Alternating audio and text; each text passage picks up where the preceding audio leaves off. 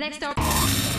Medicine. Check it to the gram, what? Check it to the gram, check it to the gram, what? Check it, what? They bring it back up. Move to the gram, check it, they bring it back up. Check it, move to the gram, check it. Vincent, I think about you love music, you love social business, et voilà.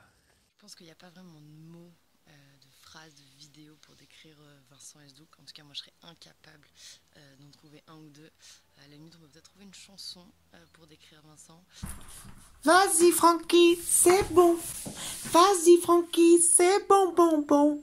Mais je crois que Vincent, il faut avant tout, en fait, le connaître, le vivre, quoi. Le vivre, ce Vincent. Big smile, lots of good music, and a really warm hug. Vincent? Vincent, I think of a mustache, that stupid black beanie that he wears all the time, the tank top that I stole from him. He wears these flannel shirts all the time with really tight, faded black jeans. Tells really bad jokes. We did some cool stuff together. Had some fun, a bunch of different places. But mostly I just think of the mustache. Vincent, Vince ou le punk de Make Sense. Je pense à un mec un peu fifou qui fait du air guitar devant son ordinateur toute la journée et qui rigole beaucoup. I'm thinking about craziness, like craziness. This guy is totally fucking crazy. Alors déjà, quand j'entends le nom de Vincent, je vois une espèce d'énorme moustache comme as. Et sinon, ce qui me vient là, c'est un mec complètement fou, qui fait des trucs complètement fous, pour rendre le monde un petit peu moins fou. Ne t'arrête pas, mec. Move to the gram, check it, they bring it back up. Check it, move to the gram, check it. London calling to the zombies of death.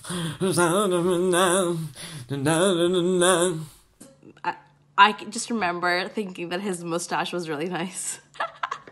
One day he wanted to say hi and kiss me, and we almost kissed each other because I turned my head in the same time because I was really afraid, and since then it's a running joke. I can't really remember my first memory with Vincent, but the earliest one that I have is when we were in Greece and the Turkey-EU deal had just happened, and we were planning Hejduk and we were trying to figure out what we were going to do, and so we go to this meeting with all of the heads of the development response community, and everyone very clearly had no idea what they were going to do, and like the whole situation went to shit. And me and him were kind of just looking at each other like, all right, well, there goes that plan. So we just had to like figure it out from there. When I walked in the Sense space the first time, I spotted him in a corner sitting on the couch and music in his ears going like,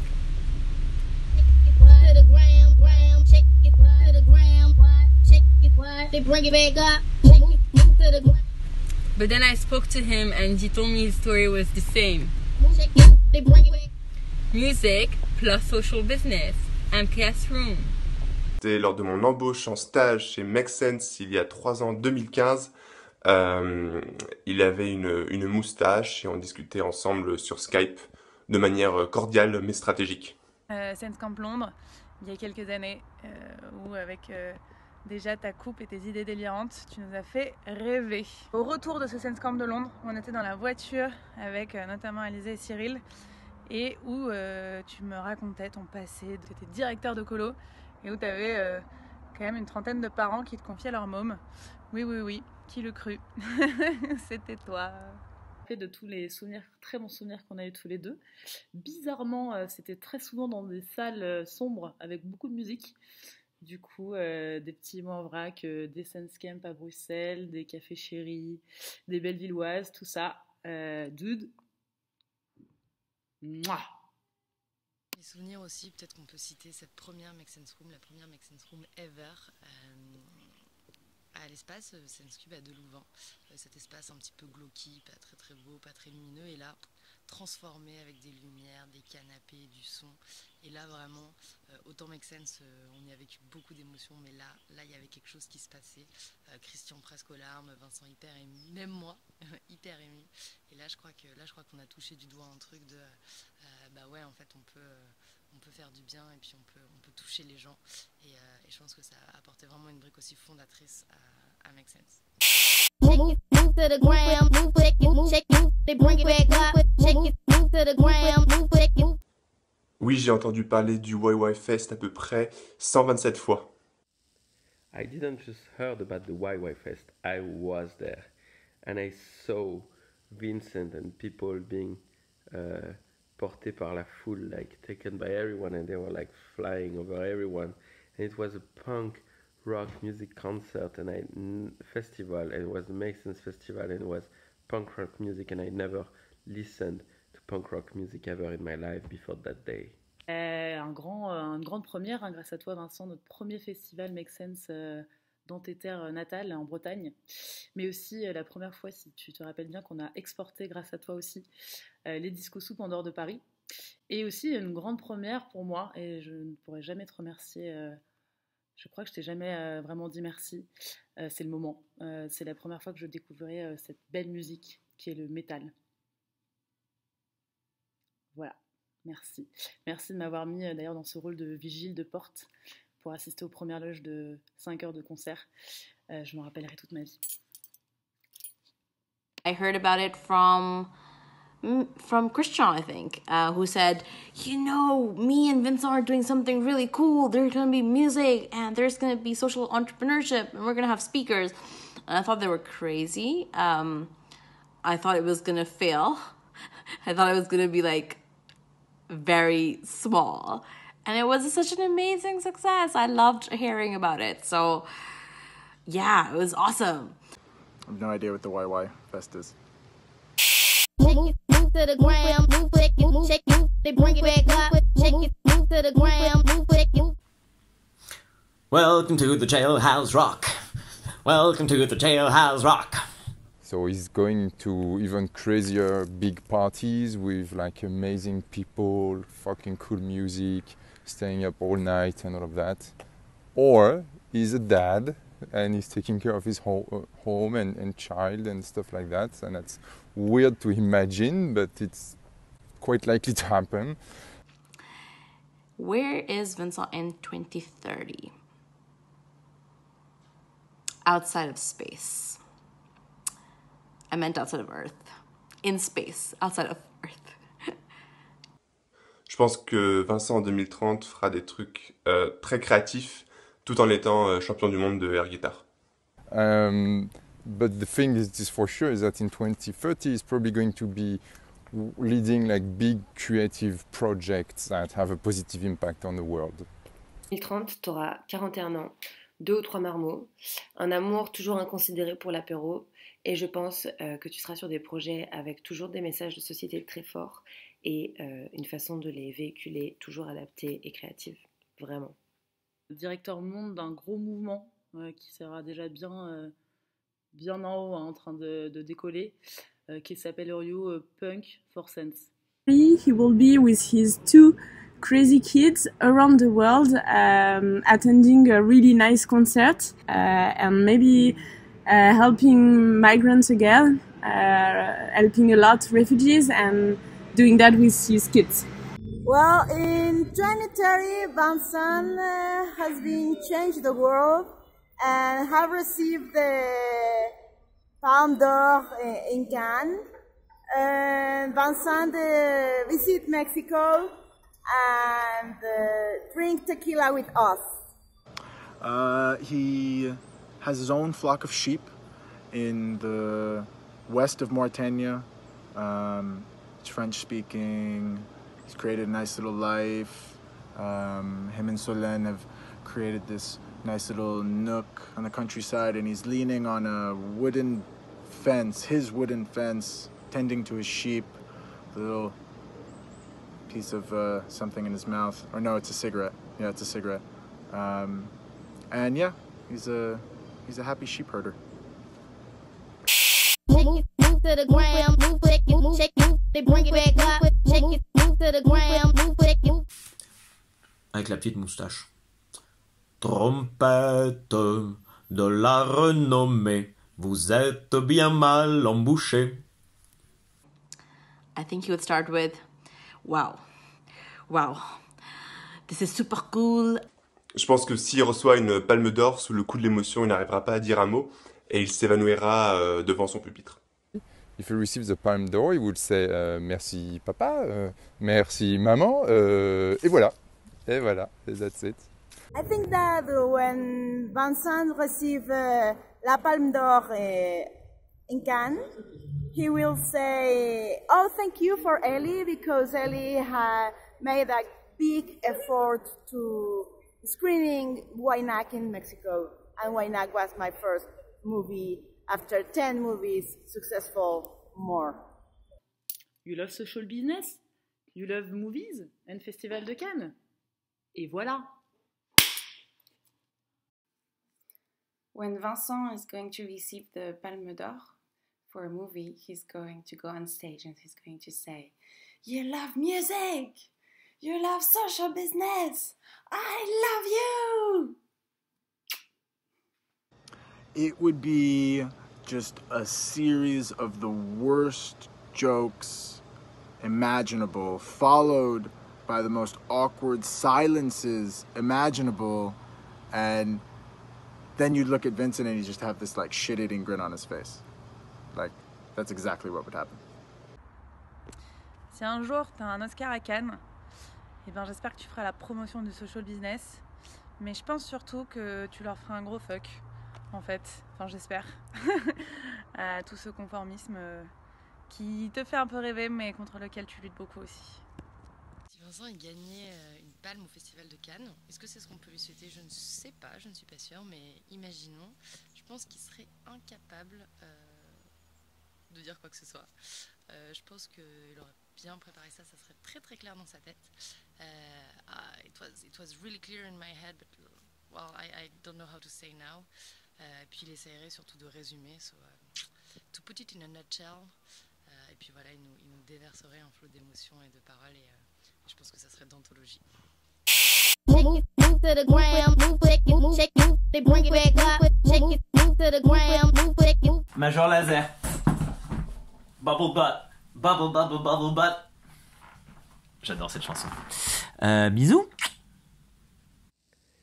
Vincent's superpower is his genuine enthusiasm and the fact that he creates magic around him because of his personality.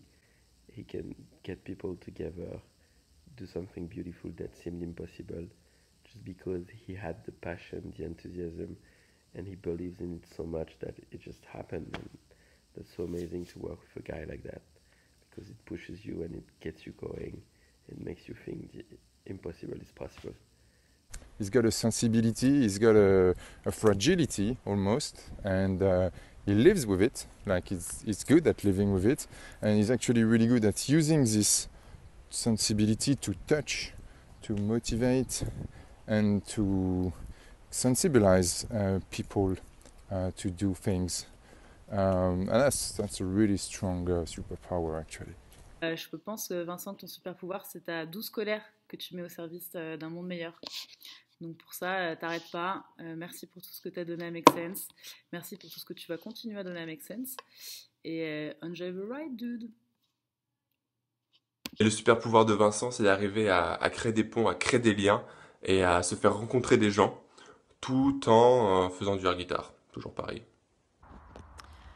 Vince, il a plein de super pouvoirs, mais il en a un, c'est que si tu veux aller demain soir en VIP au Zénith voir Lenny Kravitz, il connaît le mec qui va trouver la place. Et ça quand même, c'est très très très très fort. This memory with Vincent is definitely when he came to vomit at my place. Remember Vincent when you came for the Hejduk video with the filmmakers? You slept over, you came over half naked with a towel, you even forgot your towel at my place. So you still have to visit Lebanon to take it, actually. Is that he always has contacts everywhere. So every time you need help or every time there is something, he can tell you, yeah, I know this guy, or yeah, I know someone that could help you. So yeah, every I think it's one of the superpower of Vincent. He knows everyone. I think his superpower is connecting with people and making people connect with concepts that they think are far away from them. He makes them relate to them. And that's an amazing superpower to have. He's the magic man, you know? No one makes things happen like Vincent. His faith in situations and his excitement pairs with his competence and his ideas and like his ability to get people excited about something, even if that something like doesn't necessarily make any sense or have any kind of legitimate plan to it. But you think it's possible. And I mean, that's like, especially nowadays, if that's not a superpower, I don't know what is.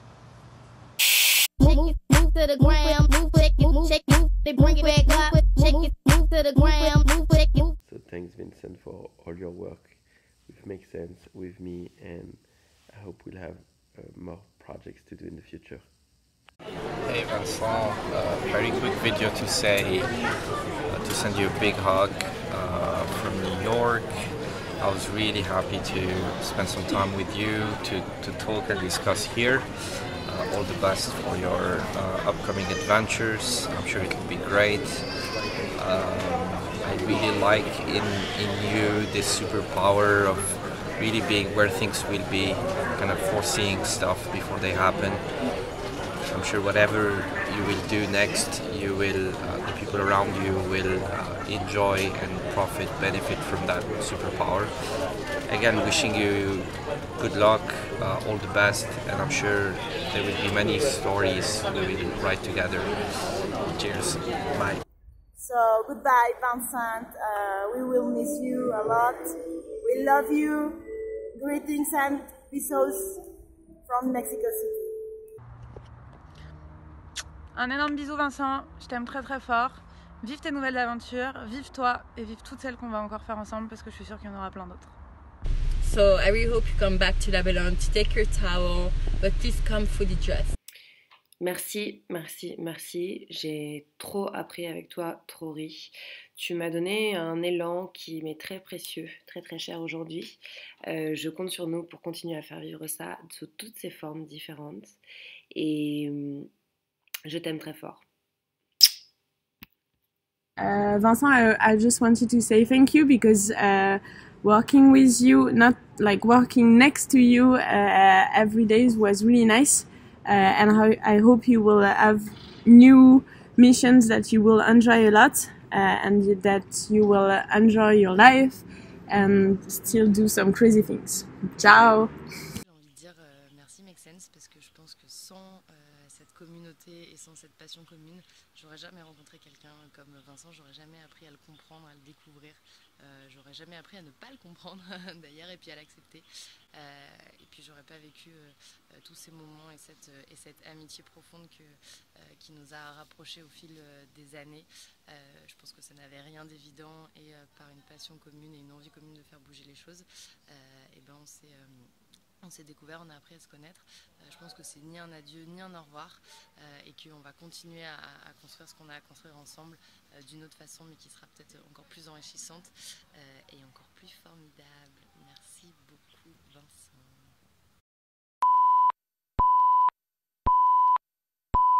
Allez, go. Okay. You love music? Yeah. You love social business? Yeah.